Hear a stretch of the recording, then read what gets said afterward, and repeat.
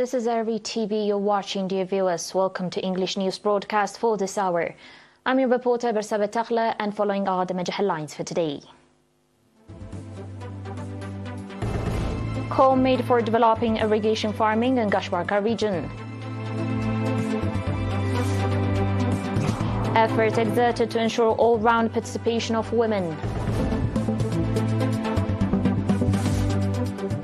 Kenya flood toll rises as recovery of bodies continue. And the UN says Myanmar junta's war against rebels displaces millions. On your local reports, Ambassador Mahmoud Ali Huri, governor of Gashbarka region, called on vegetable farmers to develop and boost their products both in quality and quantity through ensuring water supply.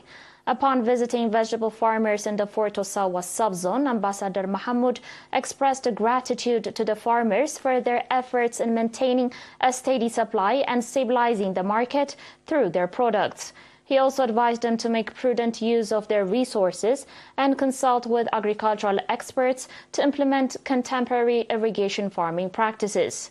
Ambassador Mahmoud also called for sustainable water and soil conservation with a view to enriched underground water supply and for protection of indigenous trees.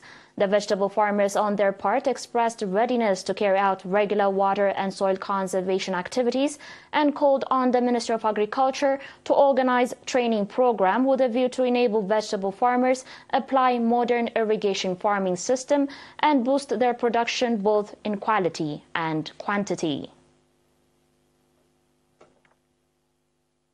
Ms. Yihdega Yohannes, head of the National Union of Eritrean Women branch in Gashbarka region, called for exerting strong effort to ensure the participation of women in all sectors of development programs. Ms. Yihdega made the call at the National Union of Eritrean Women board's inaugural meeting in the Tessene subzone, indicating that the effort to ensure participation of women in social, political and development sectors is registering encouraging results. Ms. Yihdega called for more work for better outcome. Ms. Yihdega also said that strong effort has been exerted in cooperation with partners to develop economic capacity of the union and to avoid harmful practices that are negatively affecting the physical and psychological development of women. Mr. Siyum Gabreyesus, administrator of the subzone, on his part, called on all women in the subzone to strengthen organizational capacity and participation in the national affairs. On your last local report, the Honey Farmers Association in the St. Afis subzone reported that they are conducting strong effort to ensure supply of honey to the market with fair price. Mr. Ibrahim Suleiman, chairman of the association, indicating that the subzone is conducive for bee farming both in climate and natural resources, said that sustainable awareness-raising activities are being conducted to encourage bee farmers introduce modern beehives and boost their production and thereby stabilize the market. Mr. Ibrahim also called on vegetable and bee farmers to seek advice from agricultural experts before they apply and spray pesticides for their safety. The participants conducted extensive discussion on the issues raised at the meeting and adopted various recommendations. The Bee Farmers Association in St. Afis subzone has 110 members, pressing 420 traditional and 350 modern beehives. The viewers will take a short break, but coming up will be international news and more. Do stay tuned.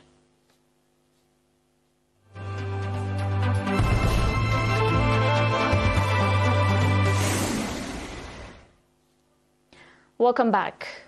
The Kenya authorities on Saturday said that 10 people had been confirmed dead at the coast following 3 days of unrelenting heavy rains and floods. More than 20,000 families have been displaced across the 3 affected counties of Mombasa, Kilifi, Kwale and Tana River. The Coast Regional Police Commissioner Rhoda Onyancha said on Saturday. Overall, dozens of people have died and thousands displaced across the country since the beginning of November, after heavy rains and floods caused by El Niño weather phenomena. The heavy rains and resulting floods have killed dozens more in neighboring countries, including Somalia and Ethiopia. On your final report, the United Nations Secretary General Antonio Guterres has expressed his deep concern over the escalating conflict in Myanmar. According to the UN, the number of people displaced by the fighting has reached 2 million, and the Secretary General appealed to all sides to protect non-combatants and open access for humanitarian aid. The striking success of an alliance of 3 ethnic armed groups in Shan State and driving the army and police out of large areas along the border with China has encouraged other opposition forces around Myanmar. In Kaya State, south of Shan State, along the border with Thailand, ethnic Karenni insurgents who already control much of the state are attacking the main town of Loika. Volunteer People's Defense Forces, formed by local activists back in 2021, have also launched their own attacks. The viewers, that was all with your reports for today, and now a very quick recap of the major headlines. Call made for developing irrigation farming in Gashbarka region. Effort exerted to ensure all-round participation of women. Kenya flood toll rises as recovery of bodies continue. And UN says Myanmar junta war against the rebels displaces millions. The viewers, that was it for today. Thanks for watching and have a good one.